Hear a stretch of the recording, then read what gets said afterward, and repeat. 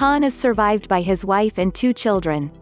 Photo, Getty ImagesActor Irrfan Khan, whose success in Bollywood led to international acclaim, died on April 28 at 53 years old, his representatives confirmed to CNN.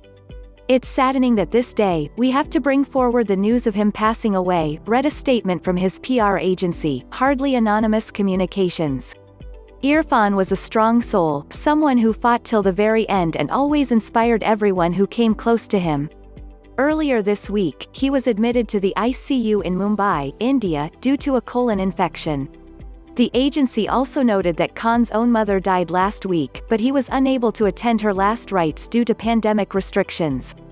In March 2018, the actor revealed that he had been diagnosed with a rare neuroendocrine tumor, an abnormal growth in specialized cells. Khan broke out in Bollywood in the early 2000s, gaining national recognition in award-winning films such as Like in A. Metro. His key to international success was 2008's Slumdog Millionaire, which won 8 Academy Awards and 7 BAFTA Awards. He's also starred in Life of Pi, The Amazing Spider-Man, Jurassic World, and Inferno.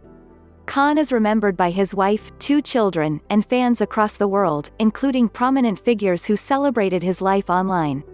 Irrfan Khan, Bollywood icon and Life of Pi star, dies at 53.